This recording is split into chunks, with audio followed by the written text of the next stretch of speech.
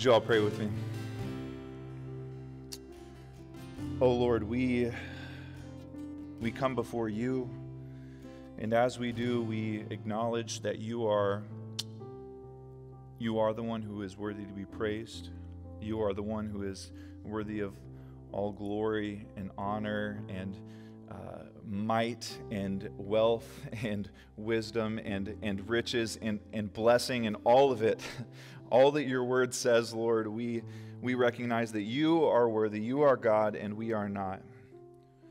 And God, that's a comfort for those of us who are your children. We come to you, the one who is sovereign over all of it, in the midst of turmoil even, whether personal or whatever. I just think of the state of our country and the amount of infighting that is occurring and dangerous times and perhaps scary times. And while things seem turbulent here in the United States of America in 2024, Lord, this is a fallen world.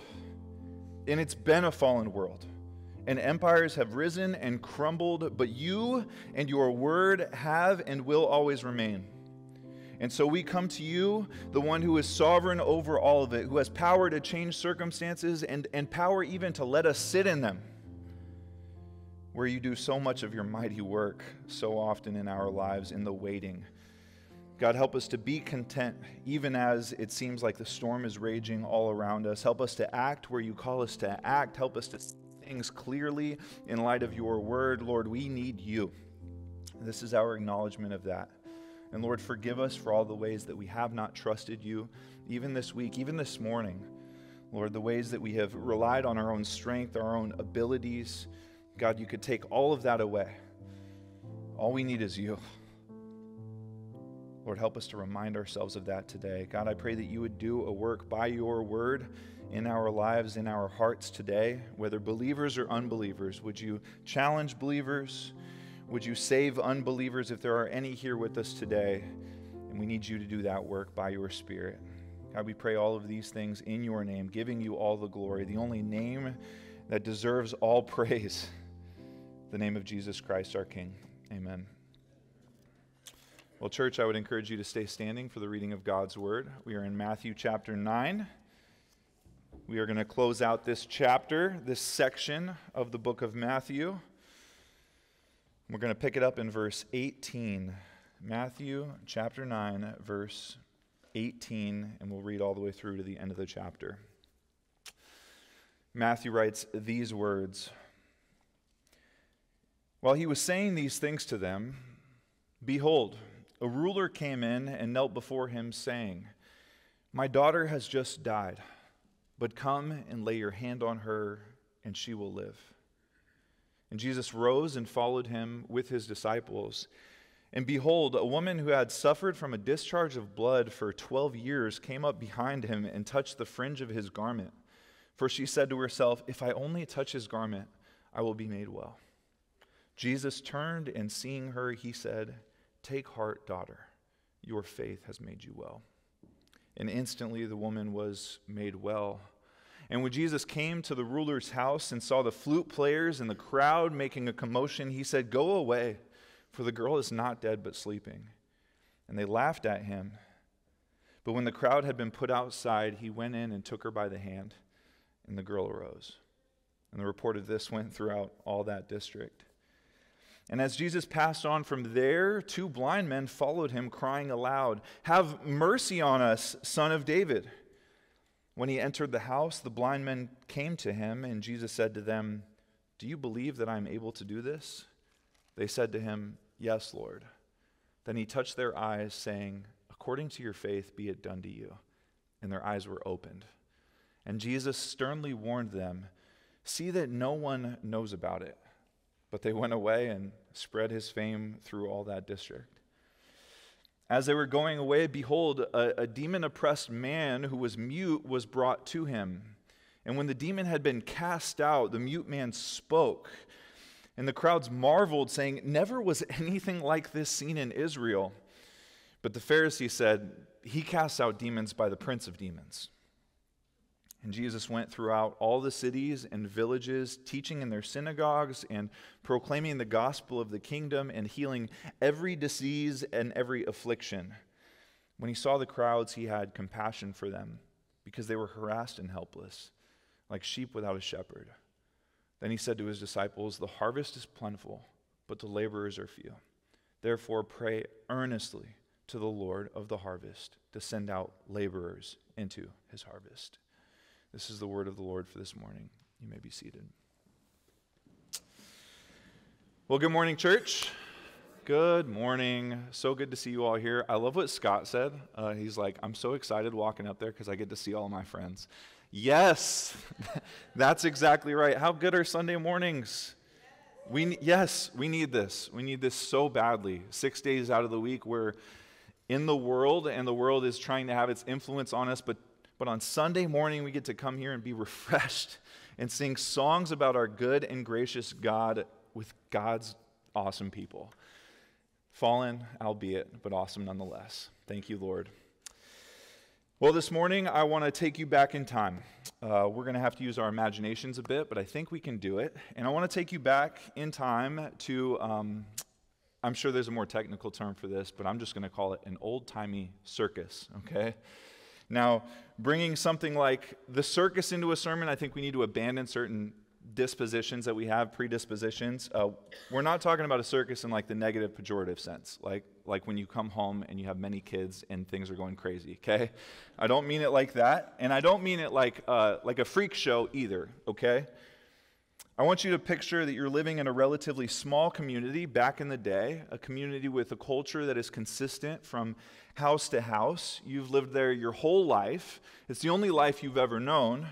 And life outside of the life you now live, you've only read about in books or in publications. No cell phone, no TV, no internet. I know it's hard to imagine, right?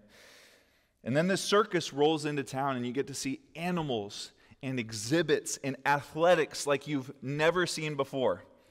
Imagine being a child and experiencing this, like the wonder of it all. And up until now, those circus attractions, they were only they were like one step shy of fiction to you, right? You read about lions and elephants and these things, but they couldn't possibly be real, and yet here they are before your eyes.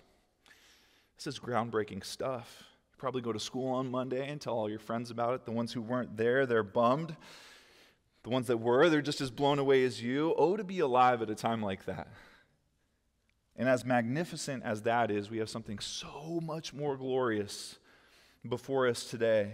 Just as you would want to tell your friends about the strong man and the acrobatics and the elephants, so too the people of our text, they go throughout their community and tell of the mighty works of this man in our text, this God-man, Jesus.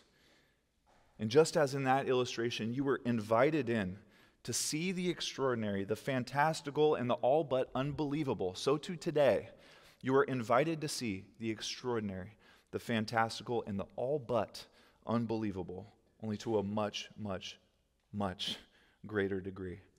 So here's our title of the message for this morning. It's another long one. It's our last long one like this. The King's Authority Over His Kingdom, Part 3, Glory and Authority. You could just put glory and authority. I feel like I got to give you permission to not get a hand cramp. As many of you know, we are in a series on the Gospel of Matthew. This is a gospel account. It's an account of the life of Jesus, his teachings, and his ministry, recorded by Matthew the tax collector, one of the 12 disciples of Jesus. And he wrote this in order to connect the dots in the minds of his fellow Jewish Christian brothers between the Old Testament, their Hebrew Bibles, the Jewish scriptures, with the accounts of Jesus. He's saying all of that actually points to him. And you can actually see even his birth account. It's all pre-recorded in the Old Testament, albeit in a dim sort of way. You don't see it completely clearly then. He makes it clear. And he takes them on this step-by-step journey through Jesus' life in order to show them from the scriptures how they point to and find fulfillment in and actually gain new clarity from Jesus. We walked through the Sermon on the Mount a while back, lots of teachings on Jesus, really teachings on how to live in this new kingdom that he is inaugurating, he's rolling out. from the time of our text and onwards, something that we're still awaiting the complete fulfillment of. And in this Sermon on the Mount, we read that he was teaching as one with authority. All of that teaching served to point to that particular truth. This man, this Jesus, he has innate authority given to him by the Father, God the Father. And he, because he is the Son of God, the one who was the principal agent in the creation of the universe, and of course, because that's the case, he can do what he wants with his creation. And so he has authority over all of this. He spoke with authority, divine authority, and now we get to see, we've been seeing in this section, he acts with divine authority also. We've seen that authority play out over the last 4 weeks, and as we've talked about through these miracle accounts, these teachable moments in between also, he has authority over all of it. Let's throw that outline up there one more time.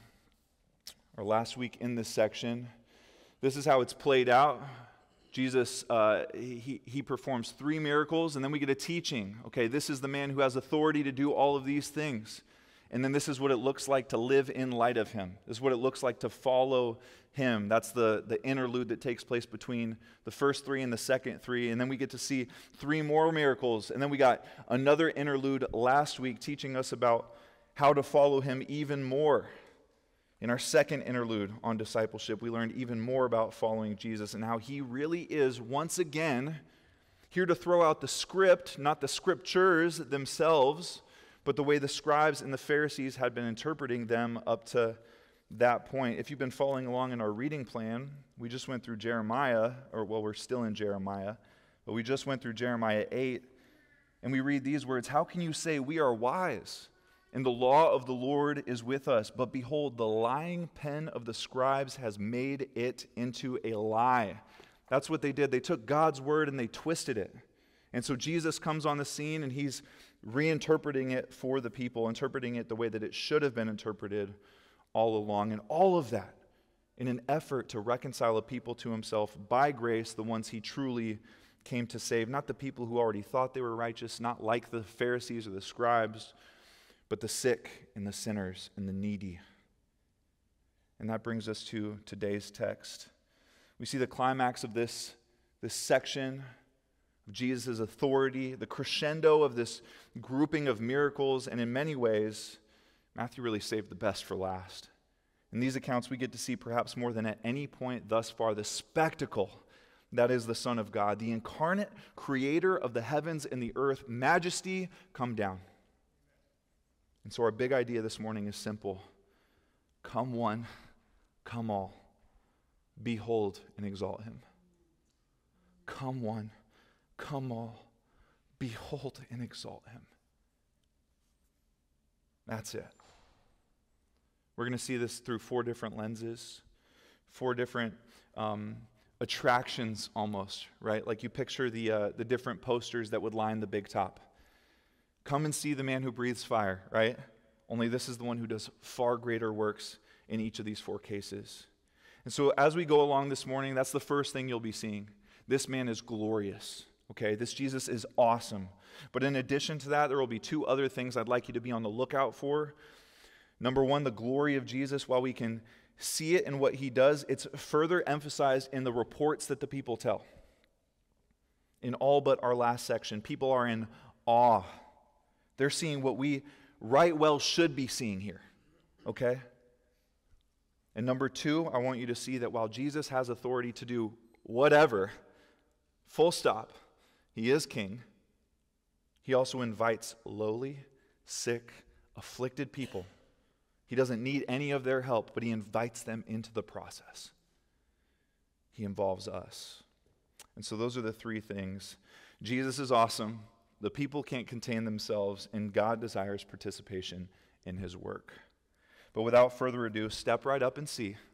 Firstly this, the grifter of graves, the defier of death, the magnificent conqueror of the curse. The magnificent conqueror of the curse.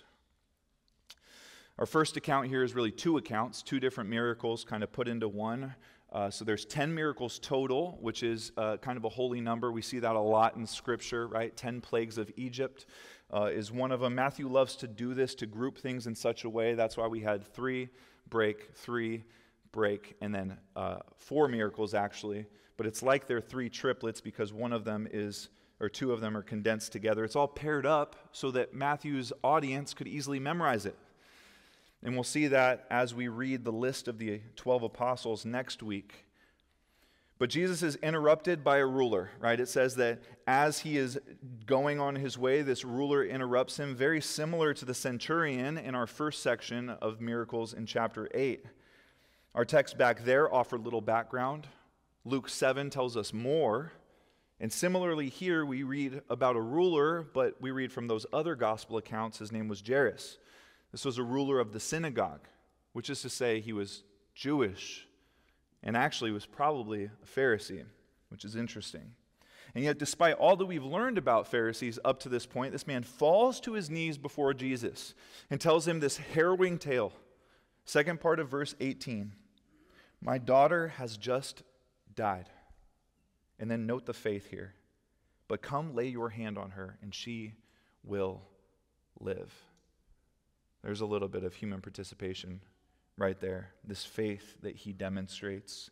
So Jesus stops what he is doing to follow, but no sooner can he arrive to save this child before he's interrupted again. He's intercepted by this woman with a discharge of blood. Now, we talked about women previously being excluded from the gathering of Jewish worship at the temple, right? They had a court of women. That's where women would do their worshiping. But they were nevertheless allowed to enter into the temple and worship there, even though they were relegated to the court for women specifically. Now, so this is not only a woman, but a woman who would have been considered unclean by the Levitical laws. And thus, she wasn't even able to enter the court for women. This is because she has suffered for 12 years a discharge of blood, which is most likely menstruation. This woman no doubt experienced great difficulty. Imagine that. Having never experienced that myself, I can only know this secondhand, but 12 years of menstruation would be brutal. And on top of that, she's excluded from the gathering of God's people at the temple. The same laws for cleanliness in the Old Testament, see Leviticus 15:19 through 33, also extend that uncleanness, interestingly, to any garment she touches, which means that Jesus, by all accounts, should be made unclean just by her action. But he's not.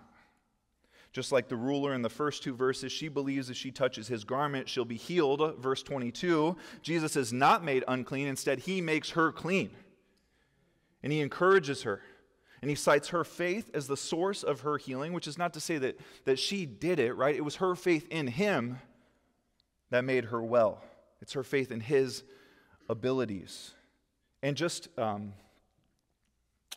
there's a couple of tangents in here, and I don't know that I'll get into all of them, okay? But just this one, if you've ever been to a church that will condemn you for something because you didn't have enough faith, something bad happened in your life, this kind of text refutes that. It's her faith in him. Okay? It's not her faith. It's not like you don't have enough faith. That is a church that you should not be attending. Okay? And so much hurt has come, so much damage has come from churches like that. Anyway, it's her faith in his abilities. It's her faith in him. He's the great healer. And of course, when he does, she is instantly made well. Then we get to see Jesus arrive at his destination, right? This was an interruption. Now he's at his destination, Jairus' house. The funeral procession is going on. That's what the flutes and the commotion is all about. And he tells them, verse 24, "Clear out. She is only sleeping." They, of course, think that that's ridiculous. This would be like the equivalent of somebody in our day and age dressing up in a superhero costume and approaching the edge of a building. And they're like, "I'm about to fly." We'd be like, "Are you? Oh, she's sleeping. Okay, sure." That's what they're thinking. But then he touches her, and she rises. Again, this also should have made him unclean. You weren't supposed to touch a dead body. Numbers 19:11, you'd be unclean for 7 days. But yet again, rather than becoming unclean, he actually reverses the thing that makes her unclean in the first place, which is death. The girl rises from the dead, We shouldn't be surprised then when whoever was there go spread the report in verse 26. The report of it went throughout all that district, which is to say Galilee. So those are the details of this section. That's what happened. But what should we be understanding about it? Well, beyond the historical events, we should be tracing these back to our theme of Jesus' authority.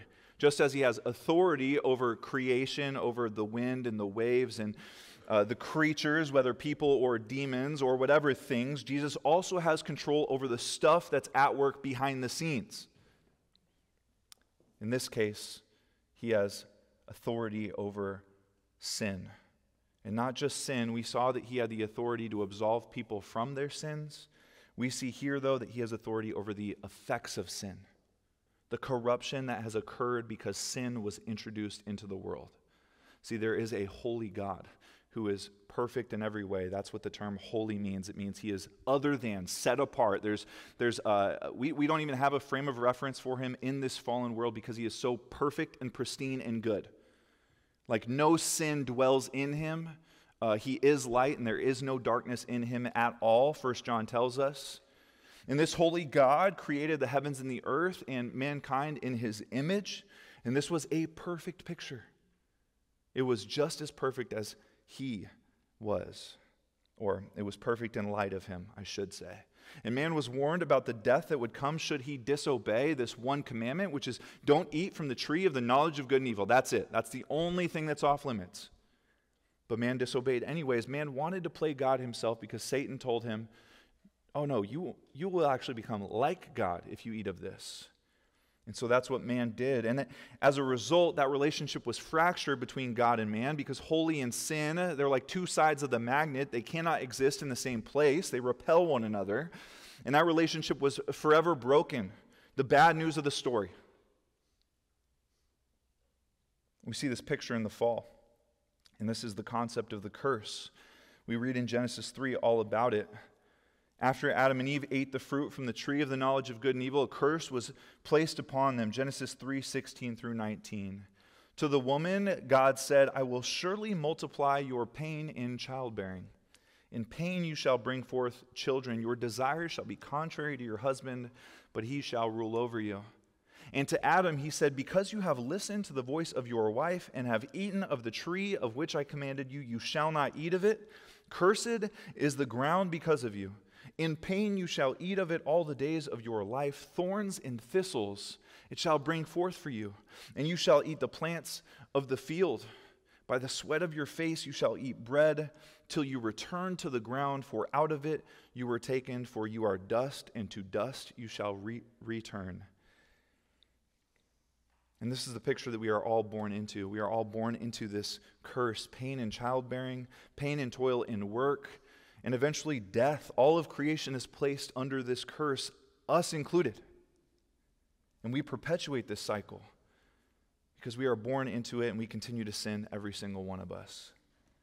But the man and the woman and the earth are not the only cursed ones, we find out. God issued a curse to the devil who deceived them as well.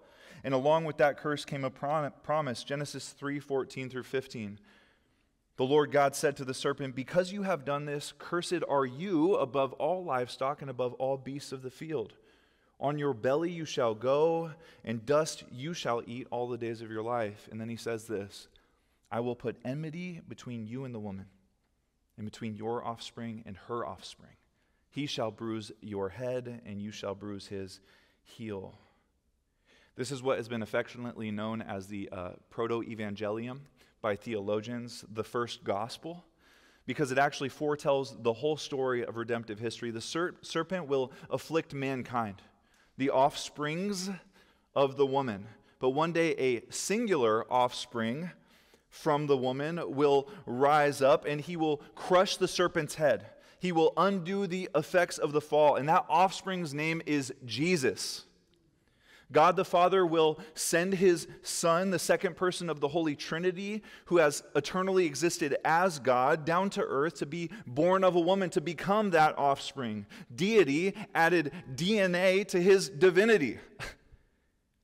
And all in an effort to become like his creation, to take their place, to be their substitute. He lived a perfect life in order to earn the righteous requirement that God had. He died a substitutionary death, paying the due punishment for their sin, that their sin was due, experiencing the likes of hell that they deserved on the cross, and he was raised up on the third day for their salvation. And when he was raised up, he showed that justice had been served.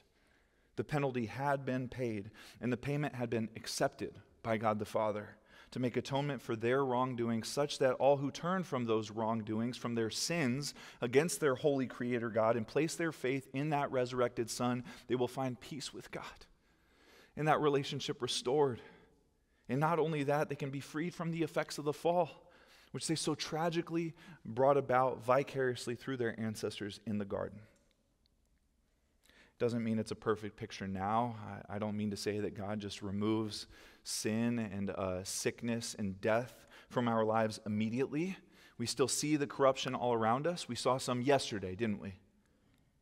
But for those of us who by repentance and faith are found in him, we know that, like the song says, death is just a doorway into everlasting life.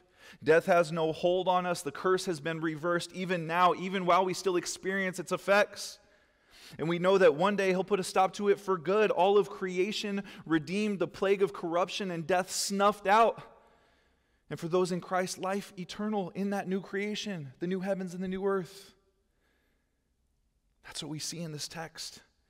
This woman bearing the effects of the fall, perhaps going back to pain in childbirth, which is another departure from the God-intended process of childbirth. We have an aberration in his good design, even in the menstrual cycle, with it going on for 12 years straight.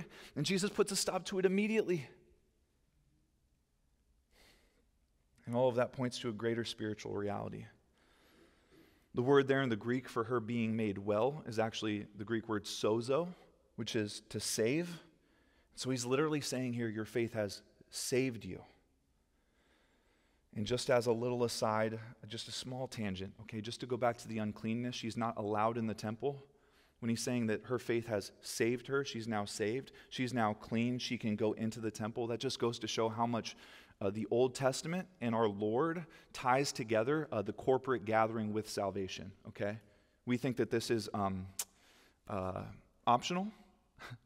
No, this is like where the God stuff happens, okay? And it doesn't mean that it doesn't happen when we leave these walls, but the people of the Old Testament, they tied salvation to the corporate gathering so intimately. And just to add an exclamation point, Jesus also raises this ruler Jairus' daughter up from the dead. It's as if to say that notion of, in the day you eat of it, this fruit, you shall surely die, that to dust you shall return. I'm master over that too. I have authority to put death under my feet. I think of 1 Corinthians 15, the last enemy to be destroyed is death. Death is swallowed up in victory. O death, where is your victory? O death, where is your sting? This is what we're seeing here. The once for all conqueror of the curse. We see it here in a glimpse. We see it more fully at the cross, and we will see it perfectly, decisively at Jesus' return. But until then, what shall we do? How do we apply this to our lives? I have two simple charges to you, okay? And they're in line with our big idea. Behold and believe. Behold the man who has command over the curse, the one who will by his death and resurrection defeat and disarm death for his people, and who will, upon his return, destroy it once and for all.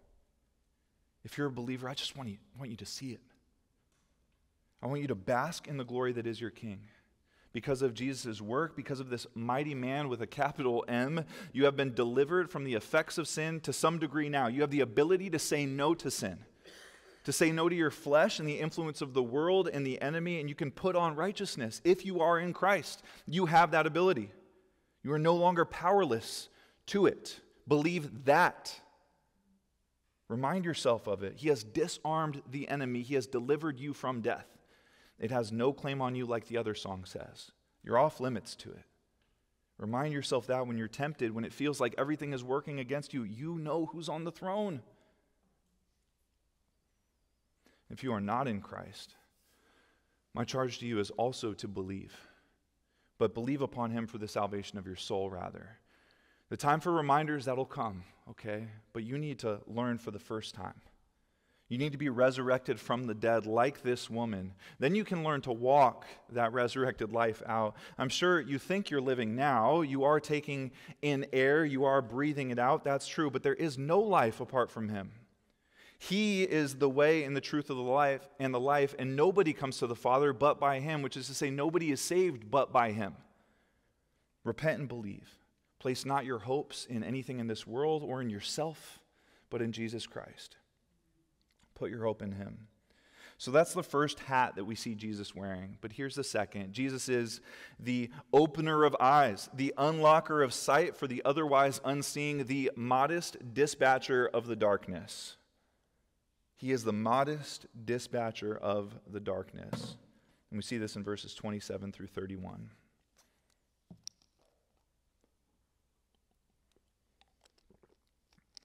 Our story continues.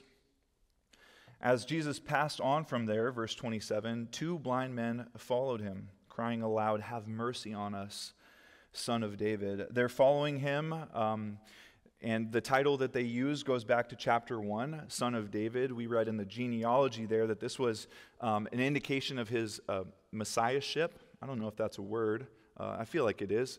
An indication that he's the Messiah, okay? The Son of David title, because there was the Davidic covenant in which God promised that there would be a descendant of David forever seated on the throne. And this is pointing to Jesus. And so they believe he is a long-awaited king in David's line. Jesus enters a house. It might be their house. It's most likely Jesus' house. And we know from verse 30 that he wants this to be on the down low. He's performing the miracle in the house, probably to not draw undue attention. And he asks them if they believe.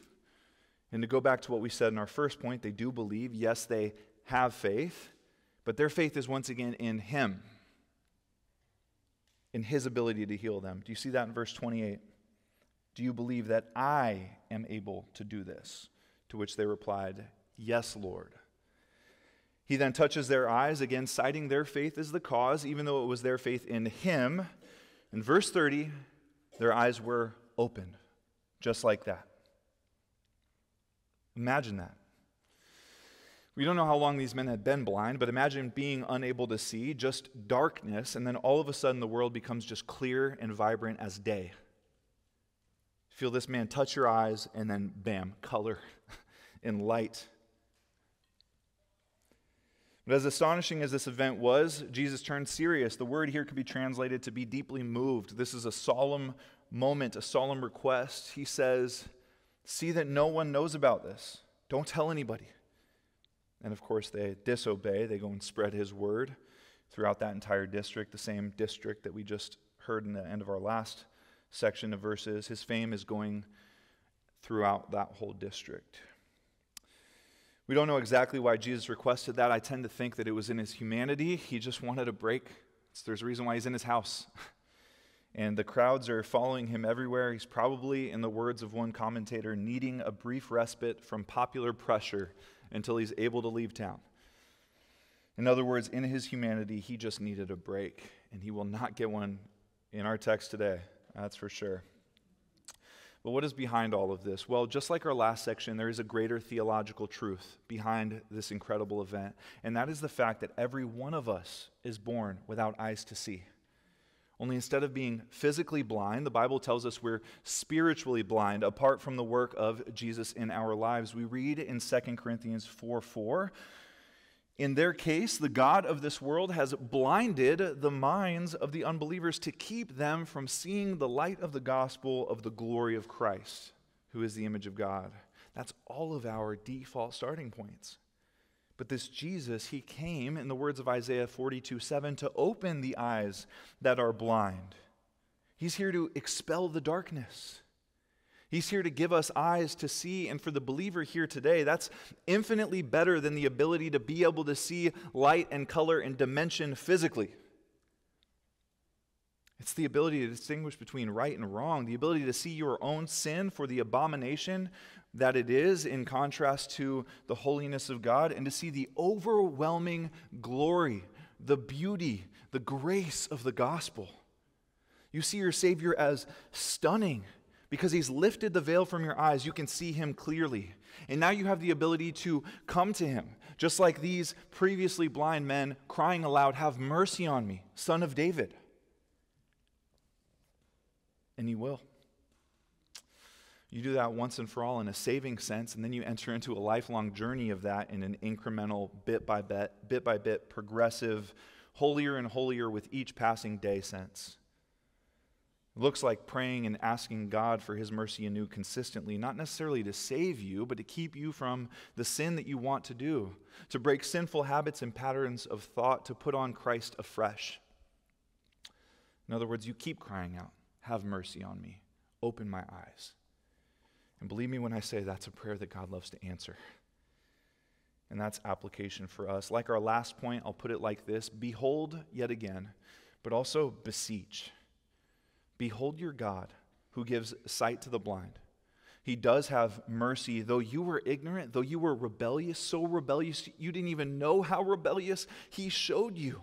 Praise him for that. And beseech him. Pray that he would show you new aspects of his character, that you can behold his beauty all the more. And I would say pray that he would open your eyes to new sin in your life, to your ongoing need for a greater sight. And then, buckle up, because he does love to answer that prayer. He does.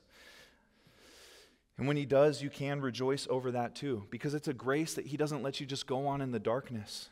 The fact that he flips on the light so that you can see your sin, it's like wandering through the woods in the dead of night, like pitch black, and there's nothing but nocturnal creatures that are bigger than you, right? Ready to prey on you. And then God flips on the lights. That's what happens when he shows you new sin in your life. Because your sin lurking in the darkness, it's looking to kill you. Genesis 4, 6 through 7, where the Lord is speaking to Cain, he says, "Why are you angry, and why has your face fallen? If you do well, will you not be accepted? And if you do not do well, sin is crouching at the door. Its desire is contrary to you." In the literal Hebrew, it's more like its desire is for you, like it wants your life, but you must rule over it. It's after you, and you should be after it. And God's opening your eyes to it is the first step. When was the last time you pressed into this? When was the last time you were just about positive that the other person was in the wrong, right? And yet you still prayed, "You know what, God, if I'm wrong, show me." Is that a common prayer in your marriage? Or do you try to reason your way through conflicts, try to point the finger, beat them down with the facts, with logic, with guilt, with whatever? The person that prays, "Show me my sin," and then owns that sin, that's the prayer that he loves to answer. These men, they knew they had a problem. They knew the problem that they had. But do you? This should be our prayer. God, continue to shine a light on the sins that we, your people, are still blind to. And God, would you remove the blindfold from the eyes of those who have yet to see your beauty for the first time? Because we who have seen your beauty, we still need to see it more fully, and they need to see it, period. So he is the magnificent conqueror of the curse. He is the modest dispatcher of the darkness. He gives us eyes to see. But he is also the upholder of the unvocal, the supporter of the silent. He is the merciful vindicator of the voiceless.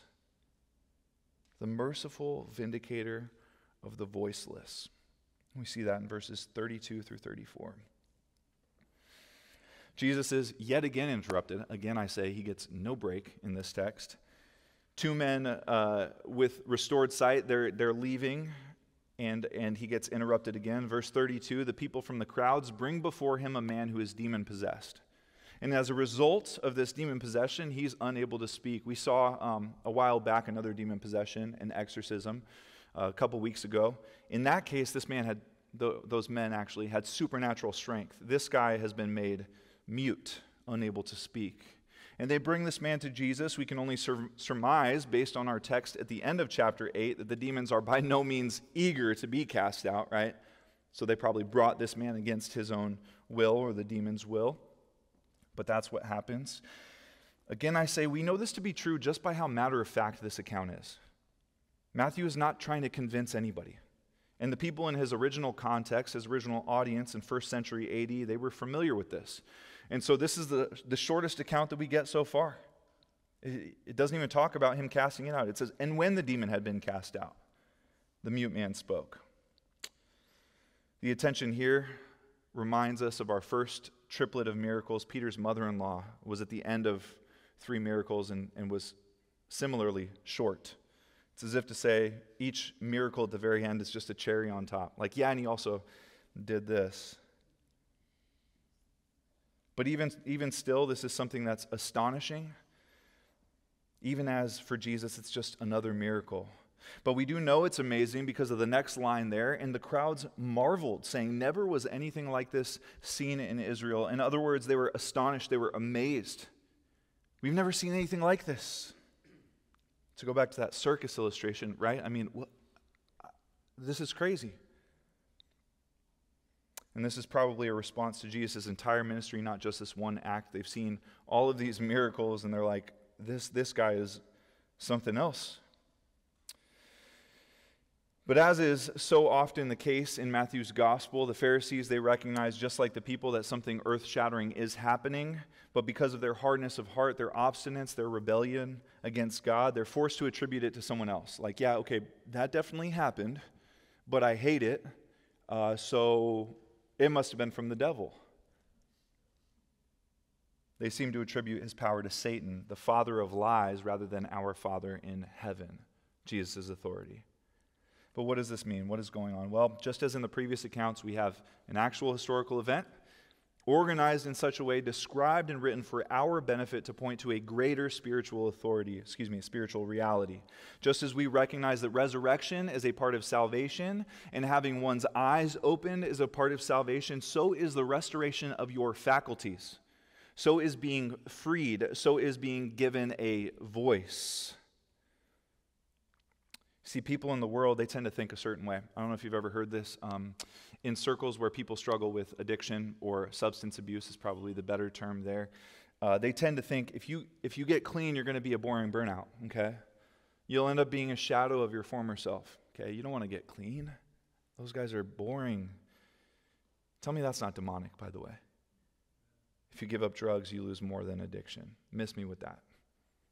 But similarly, and far more dangerous, I would say, there's this notion that if you were to become a Christian, you'd actually lose your personality. Like you trade in your funness and your identity for salvation. What a lie from the pit of hell. No, in actuality, when you start walking with the Lord, you're actually freed in every respect. Just like this man in these verses, listen to how the Bible speaks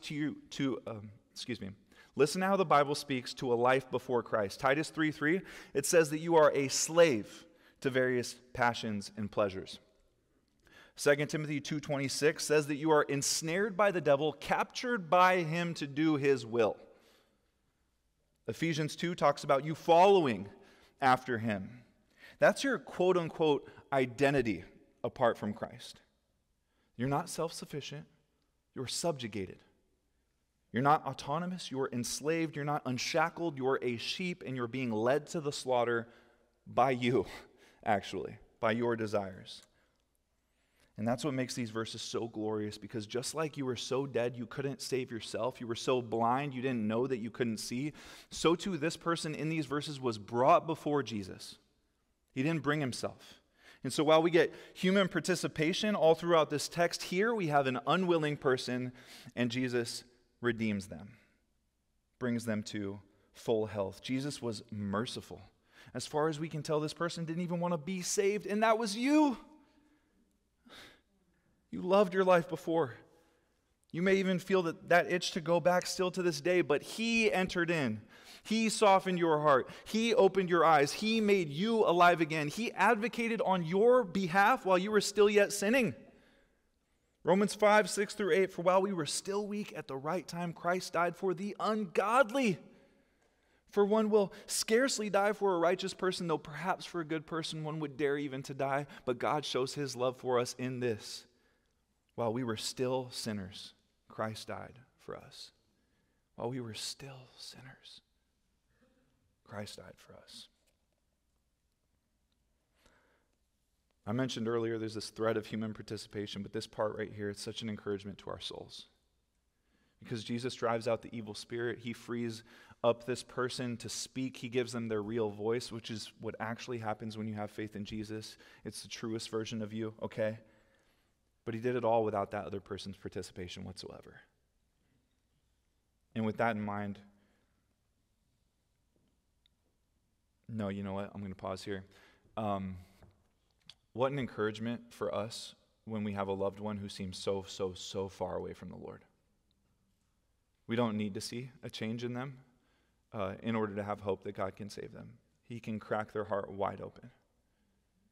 And that is such a comfort when you pray day after day after day after day after day for their salvation. But with that in mind, let's consider a couple of takeaways for us. Number one, behold yet again. If you are in Christ, remind yourself that you have been saved by his grace. Not because you deserved it, but because he's awesome. And he loves you. Let that put wind in your sails when you think you've messed up bad enough to lose his love. You weren't good enough to get here. You're no more saved on your best day. You're no less deserving on your worst. That's number one. Number two, be free. Whom the Son sets free are free indeed. Christ has afforded you a voice.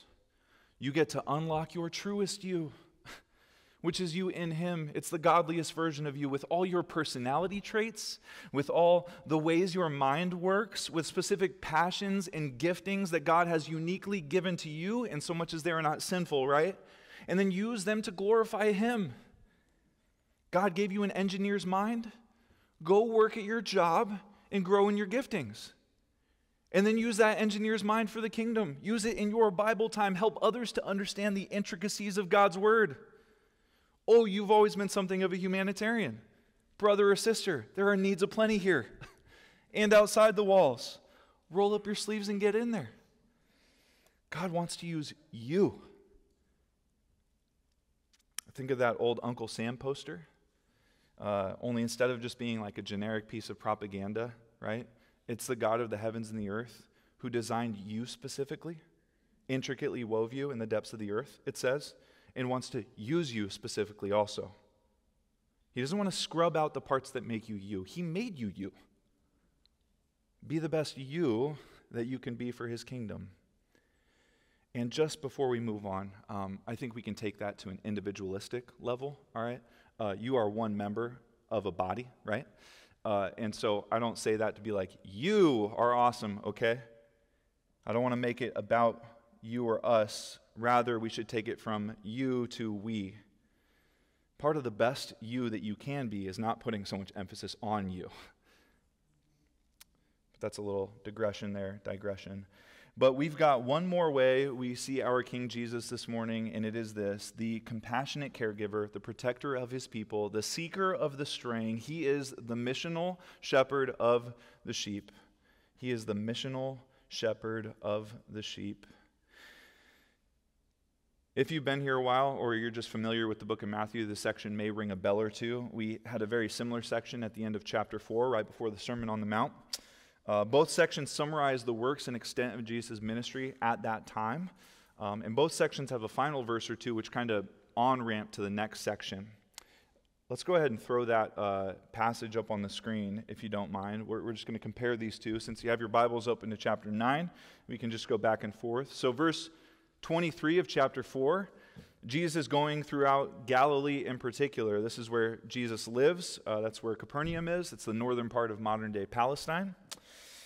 Going back to our text today, chapter 9, verse 35, he went throughout all the cities and villages. So a little difference there. It could still be in Galilee. There's no explicit explanation. But the point is this: he's on the move. The direction of the ministry is about to change. Same ministry, teaching in the synagogues, proclaiming the gospel of the kingdom, healing every disease and affliction. But this is the beginning of the end of his hometown, everybody comes to me ministry. A new phase is taking shape. And to further emphasize that, we can compare the next verse. Chapter 4, verse 24, his fame spread throughout Syria, which was even farther north than Galilee. At that time, people were bringing their sick to him. Compare with 9:35 and on, and we read, When he saw the crowds, he had compassion on them, because they were harassed and helpless, like sheep without a shepherd. Then he said to his disciples, "The harvest is plentiful, but the laborers are few. Therefore pray earnestly to the Lord of the harvest to send out laborers into his harvest." The direction is, rather than people coming to him, he's gearing up to send people out. We also notice from 424 that the emphasis is on how others are receiving him, right? They're bringing him their sick. Whereas 9:36, we see Jesus' response. He has compassion. It says that they were harassed and helpless. This may very well be in light of the scribes and Pharisees who had no compassion. They rather led them astray like unfaithful shepherds. But not only that, they were critical of the good shepherd Jesus when he did enter in and take pity on them. We saw that in our verse 34 when they attributed his work to the prince of demons. Further, 425 talks about how the crowds respond to Jesus' healing ministry by following him. And this serves as a transition to the Sermon on the Mount where he's addressing the crowds. And then our last two verses here today, it's transitioning to the next one, putting the needs of the people front and center for his disciples, showing that there is lots of work to do and we have few people to do it. So pray that God would raise up people. Chapter 4, they're coming to him. Chapter 9, he's getting ready to send them out. So that's what's happening on the surface, okay? But there are theological truths that we need to see before we head out of here. One thing we should see is that despite Jesus healing all these people's diseases, he was more concerned with their spiritual state. Do you see that in verse 36? It says that he's healing every disease and every affliction, and yet when he saw them, he had compassion for them. They were lost and in need of guidance. Like sheep without a shepherd. We know that he came to be that for them, a role that he's really going to take on, he's going to step into in his death, resurrection, ascension, and his ongoing work on the throne. But at the time of our text, he was compassionate. You can almost feel the burden. It's as if he's just looking out at the masses and he's just seeing the hurt. Some self-imposed, some imposed by the enemy, some just the effects of the fall, right? Sickness and death. But nonetheless, he's burdened for the people. And so while we look at the theology of it all, while we remind ourselves, we need to remind ourselves that he is also the compassionate shepherd. And here he is coming face to face with the hurt and heartbreak that he came to save his people from. He sees the burden on their shoulders, and in this moment, he shoulders some of that himself. There are different kind of churches. I just met with a church planner who's going to be planting across town in Folsom at some point next year. And, as we're talking about different churches and stuff, I think we can lump churches into a couple different camps. This one makes you feel good, and this one talks about information, right? And, people have attributed the latter to us. Our church is an expository preaching church. That means we go verse by verse. And we try to draw our truths from that rather than picking a topic and walking through that. That's not to say that topical preaching is necessarily bad, but this isn't a TED Talk, okay? I'm here to give you the Word of God. And the day that I don't, come for me, all right? But we can teach a lot, okay? I can teach a lot. I'm learning, all right? Thanks for being patient with me. But sometimes we just need to take a step back and see this. He is gentle and lowly in heart. Come to me, all you who labor and are heavy laden. He had compassion for the people. He sees them as sheep without a shepherd. They're harassed and helpless. And that's us. We're those sheep. We're no better or worse than these people. We're blessed because we have the whole record of his works and because we have his Holy Spirit, but we suffer the same ailment, and we get to behold the same Savior. And as has been the case 3 other times today, let's just do that. Let's behold this Savior. Our parting application is twofold. Firstly, this: look to him, look at him, and then do exactly what Jesus is saying in these last couple verses. Live on mission. Look at him and live on mission. Remind yourself of who he is, not just yet again, okay? I'm not saying take a second right now and look at him. No, look at him always. Look to him in whatever season you're in. Keep your eyes locked on the one who is your compassionate shepherd, the one who raises dead hearts to life, who opens spiritually blind eyes, and who frees the oppressed when they are unable, who advocates for the unvocal, and who, after all of that, looks out at the sea of people and is burdened and then turns to his disciples and tells them to pray for more gospel workers to tend to those sheep. And that brings us to our second piece of application. And my final word for you this morning: live on mission. That means seeing the people the way Christ does. In your workplace, at the store, at the gym, in your home if you have unsaved children or loved ones, and demonstrating compassion toward them. If we saw them the way he did, how broken would our hearts be? Would we see their sin as clearly as we do, right? We're so quick to point out sin. Or would we see their separation from God far more clearly? And then would we pray for them, praying for their salvation? And this one is a good prayer. We pray this often. It's like this: pray that the Lord of the harvest would raise up other laborers into the harvest. God, give us boldness. Give us gospel opportunities, but it doesn't have to be us. Send another Christian too. I want to do the work. I want to see them saved because you gave me your word and I preached it to them and they repented and believed, okay? I would rather have that, okay? Selfishly. But if you want to raise up other people, that's awesome too. I don't care. I just want them saved.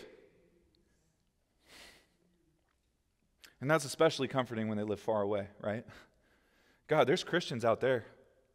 You could raise them up. But then the other part of this living on mission, it's that you do have to speak up, okay? And if you're looking to him like we're talking about here, if you recognize how glorious your salvation is, that you were raised to life, that you were made to see, that you were freed and made to speak, and you viewed these people the way that Jesus does, you won't be able to help yourself. We'll be just like the people throughout this text who they can't even shut up about it, even when they're warned.